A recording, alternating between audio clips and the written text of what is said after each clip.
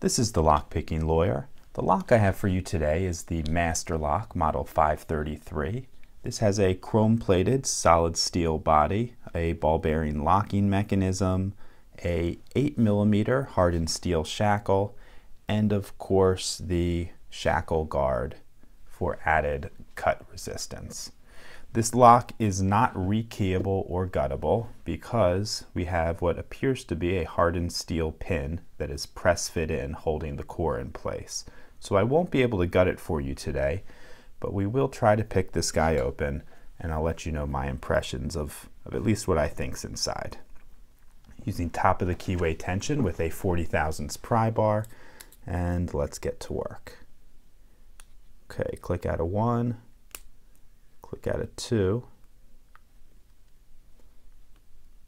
3, okay, got a little something out of 3, couple clicks there.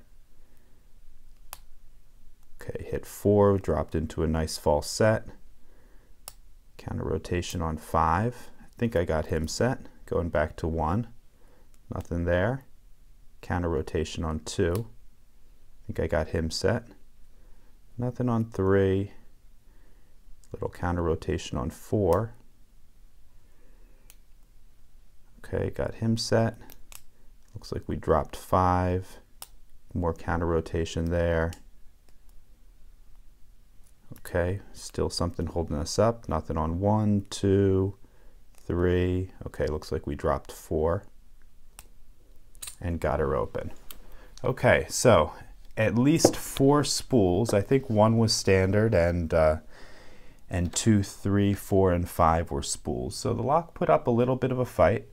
Not too bad. I actually, I like it. I'd use this for a shed or a gym locker or something like that.